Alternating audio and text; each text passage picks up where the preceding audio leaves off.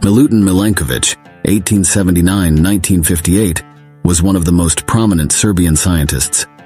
He was a mathematician, climatologist, astronomer, and geophysicist, best known for his theory of climate change based on astronomical principles. Milankovitch developed the theory known as Milankovitch cycles, which explains how changes in Earth's orbit and axial tilt influence long-term climate changes and the occurrence of ice ages. In addition, Milankovitch is the author of the famous work Canon of Insolation, in which he described the impact of solar radiation on climate across various time periods.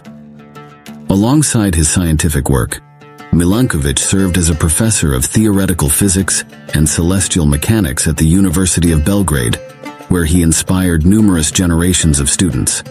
His name has been given to a crater on the Moon and another on Mars as a recognition of his contributions to planetary science.